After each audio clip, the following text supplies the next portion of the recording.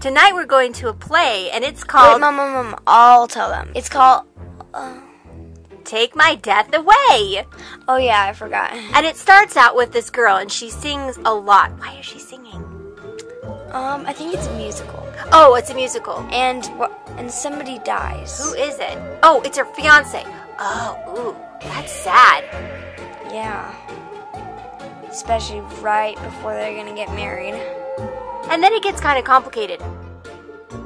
And then we got to have intermission snacks, because, you know, intermission snacks. Right, can't forget intermission snacks. What do you think about it so far? I love it. It's the best. I love it. And then it's so cool because... You're not gonna tell Mom. Oh, right. They should probably go see it for themselves, huh?